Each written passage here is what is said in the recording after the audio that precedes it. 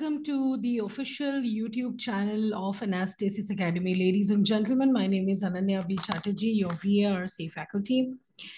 So guys, as you know, in this series, we take up one article from somewhere on the internet and we discuss the meaning, the vocabulary, the flow of ideas, the main idea, the tone and the style. And we try to touch base with as many various different distinct topics as possible. So today's topic in Bibliophile that we are going to cover is history of paganism. Now, what is paganism? How did it originate and how do we know it today? That's all we are going to talk about. Why do we do this? Because CAT is primarily reading based. And because CAT is reading based, we have questions like reading comprehension. We have questions like para summary, para jumble, so on and so forth, So, yeah. All right, history of paganism. Let's start. Okay. Paganism. Often referred to as neo-paganism. Neo means new. Neoclassicism, neo-impressionism, right? Constitutes a diverse array of religious beliefs and practices that have emerged from indigenous cultures and ancient traditions worldwide. So this is a collection of beliefs and practices that have emerged from indigenous cultures. So what do you mean by indigenous? Indigenous means local or native. As we know, world is a huge place. Our planet Earth is a huge place. And we have so many different cultures and we have so many different belief systems in this world, belonging to different regions and so on and so forth. So from ancient traditions and cultures and ancient traditions worldwide. So it's a sum total of everything that can be considered, indigenous belief or indigenous practices. The term pagan originates from the Latin word paganus, signifying country dweller or rustic. What do you mean by rustic? Not civilized or not sophisticated.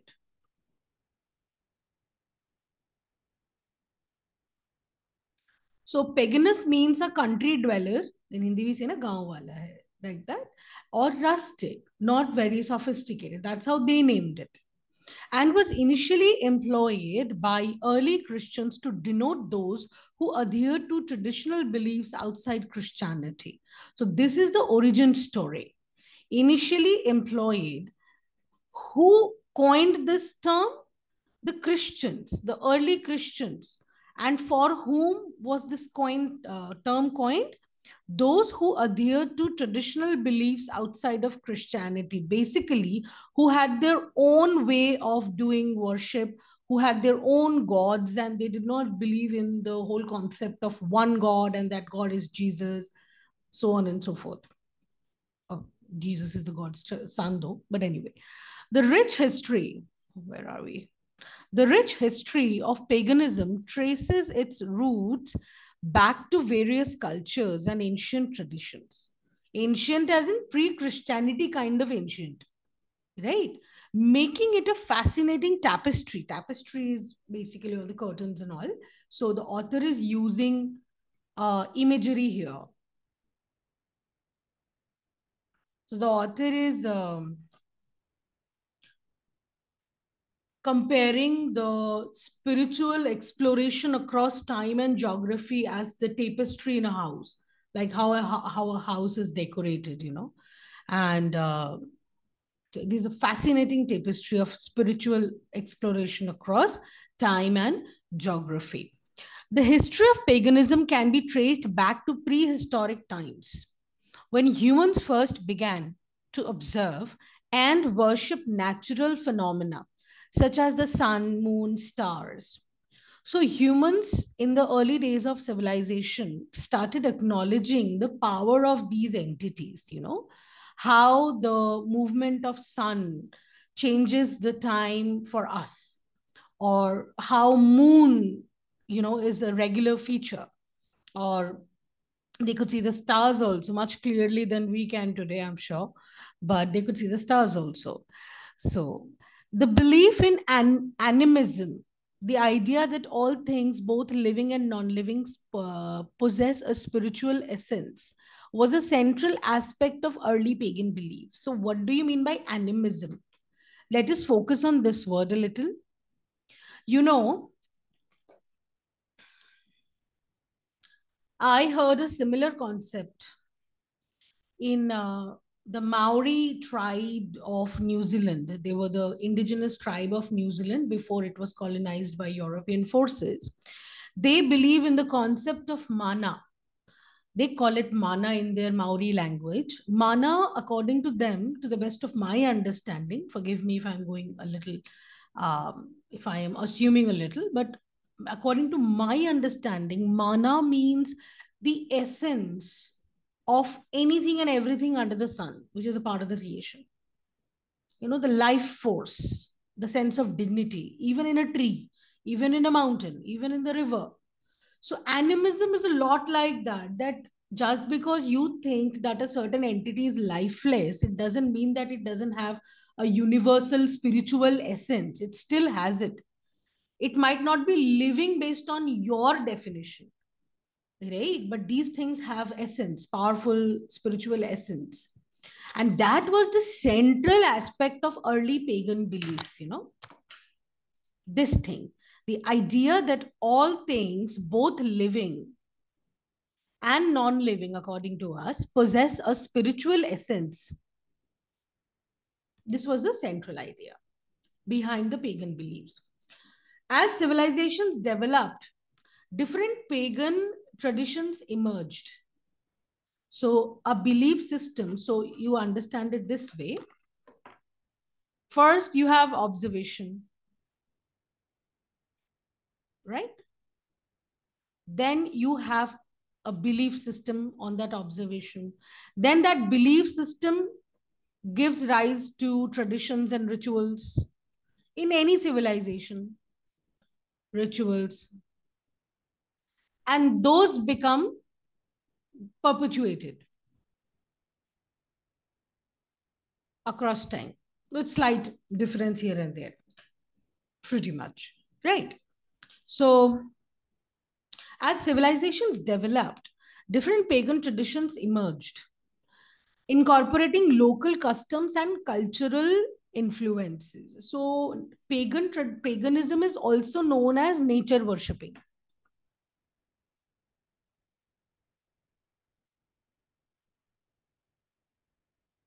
Hmm.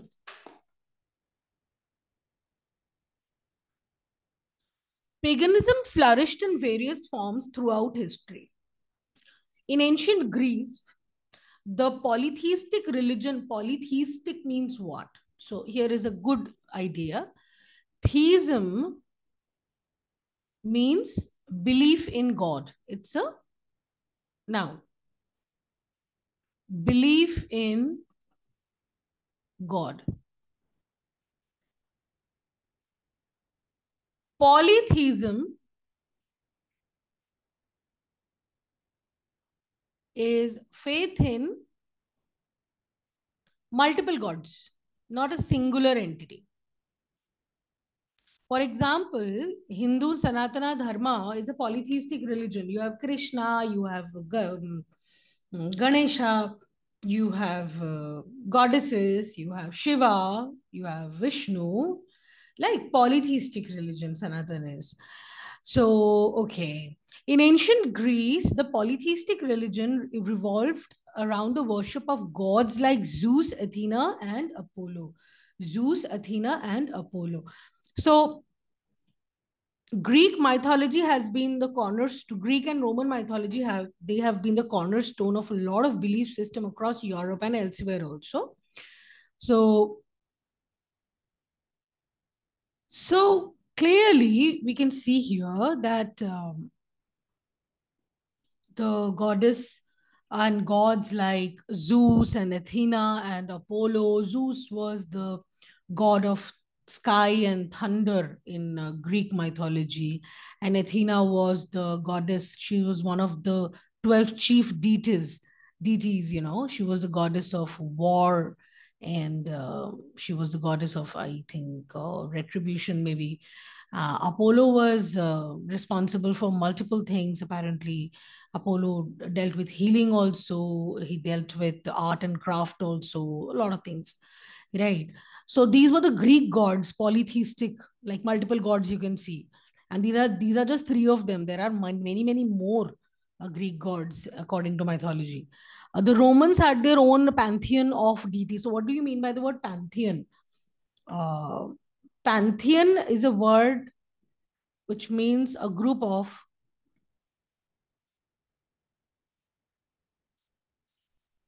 godlike people, basically gods. But we can use it like this also: pantheon of uh, legendary authors in English literature. We can say that because they're godlike. We can say that pantheon of greatest physicists in the world: Newton, and Einstein. Yeah. The Romans had their own pantheon. So that was the Greek part. The Romans had their own pantheon of deities, such as Jupiter, Venus, and Mars. Right. Many of the practices and beliefs of these ancient pagan religions have left a lasting impact on Western culture, influencing art, literature, and philosophy.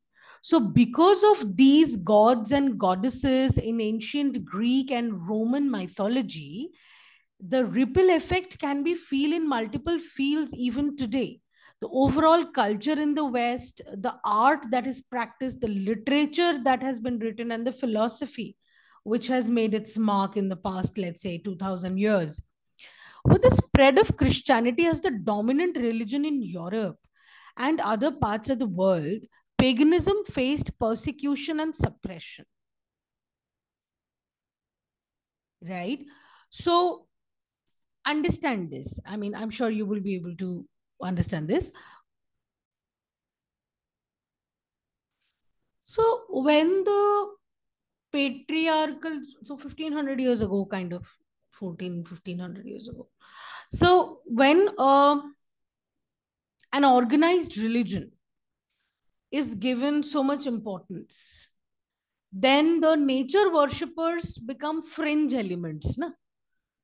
Those people practicing their ancient indigenous traditions and rituals and belief systems were persecuted and suppressed. Persecuted is when you are treated in a very, let's say, very hostile manner, or you are treated in a very unfriendly manner, or you are just ill treated, right? And you're suppressed because you don't conform to the growing notions of Christianity of that era.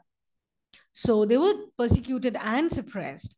Pagan temples and sacred sites were often destroyed just to make their lives very difficult. That, we would not let your temples survive. We would not let your sacred sites exist so that they can draw more people.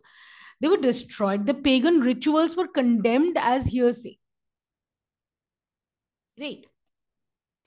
So this condemnation, so if let us say somebody's, if there is a person who belongs to an organized religion and is looking at a pagan and say, this person is just superstitious and doesn't know what God is, and I don't know what he's doing. He doesn't know what he's doing. So there's this sense of condescension. There is this sense of complacence, so sense of superiority that was practiced against the pagan pagan worshippers or nature worshippers. However, pagan beliefs and practices persisted, often blending with Christian traditions in the process. So, a long time ago, I heard something which left a mark on my mind, that powerful forces, when they try to uproot something which has been there for a very long time and it's difficult to take away from the culture, powerful political or religious forces, what they do is, if you can't fight it, co-opt it, call it yours. Right. Um, a similar example you can find in India also. Although I am not saying that this is factually correct or it is supported by the Archaeological Survey of India or anything, but going theoretically, a lot of people say that the Aryan invasion ensured that a lot of people in the Indus Valley civilization they move towards the south. And so if you look at the other gods like Vishnu ji and Brahma ji and so on and so forth. So these powerful gods in Hindu mythology, they're all so fair skinned and they're all, sitting on lotuses and they're all clean and wearing jewelry. And that's how they have been depicted.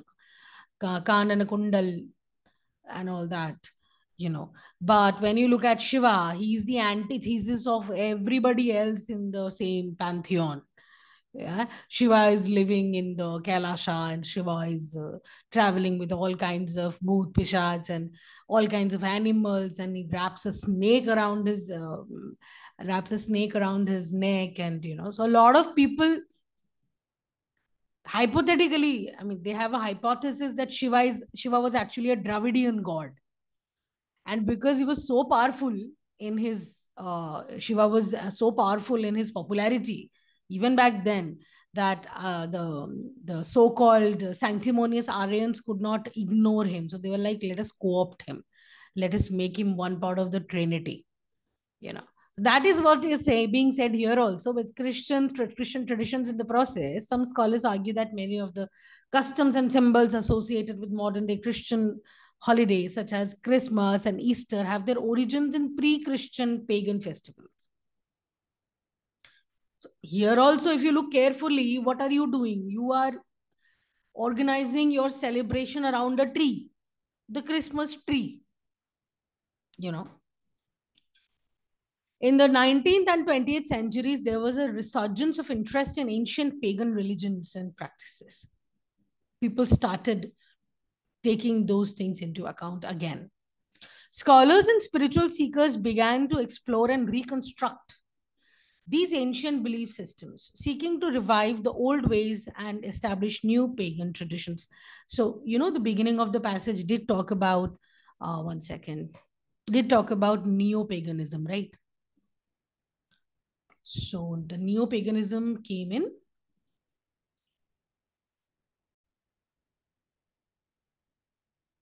20th, 19th, 20th century. So this neo pagan movement, I'm at the last line, incorporates elements of folklore. Folklore in Hindi is known as lok katha, or the tales or the legends that have been perpetuated and passed down from generation to generation. Folklore, mythology, and nature worship, emphasizing a deep connection with the natural world and a reverence for the cycles of life. Yeah. This is very interesting. I mean, across the world, pagan worshipping was kind of persecuted. And you will notice that in India also we had pagan worshipping. When you look at the concept of Vayu Devata and Pavan Devata and Agni Devata and Jala Devata, what are these?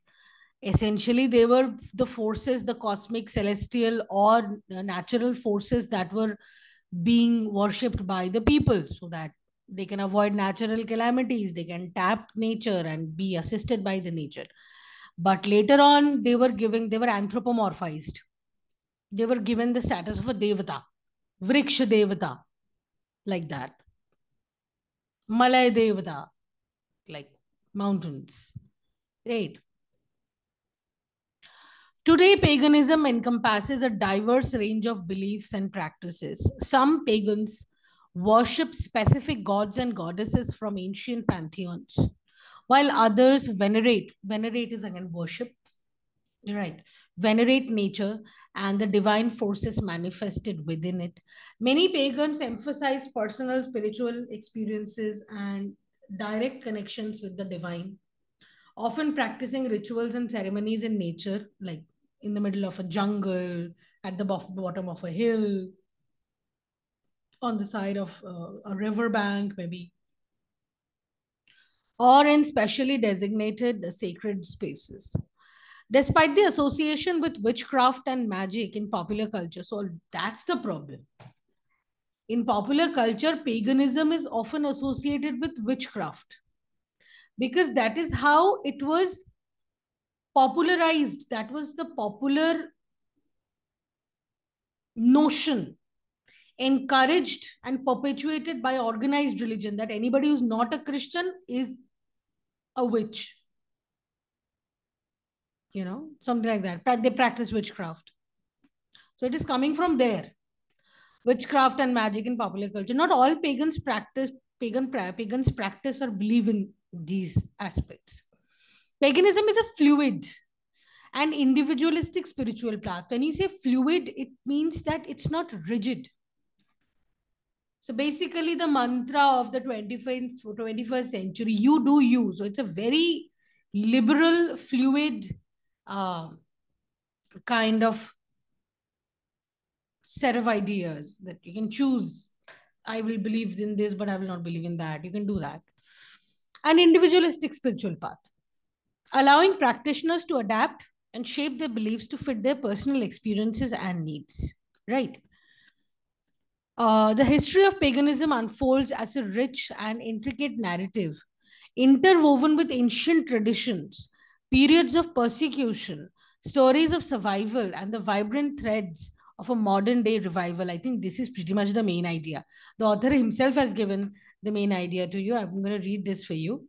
The history of paganism unfolds as a rich and intricate narrative, interwoven with ancient traditions, periods of persecution, stories of survival, and the vibrant threads of modern day revival. This is the summary, pretty much. As humanity continues to seek spiritual connections and meaning, the diverse and inclusive nature of paganism offers a rich and fulfilling path for many individuals around the world. That's true. When you look at paganism, it might not be that rigid. And I mean, we have seen how organized religion is creating a lot of problems in today's world, but paganism could be a good alternative, socially speaking. Yeah. Another thing that comes to my mind, the main idea you saw, the style of writing is pretty simple. The style is that of description, describing the history, what happened, giving you facts, detailing. The author seems pretty erudite. He is coming from a point of knowledge, apparently. He's not just giving very conflicting, fantastical ideas. He has a basis for everything that he says, apparently. So these are the things. One thing that I would like to tell you here is that it's very interesting to know that, see, today we are going through climate change and we are going through global warming and sixth mass extinction event. Like 1 million species are getting extinct every year from the face of the earth. Like small animals, even microorganisms taken into account. So maybe, just maybe, we are looking at nature, Mother Nature, not the way we are supposed to. We're looking at Mother Nature in a very exploitative, capitalistic way that, what else can I get from you?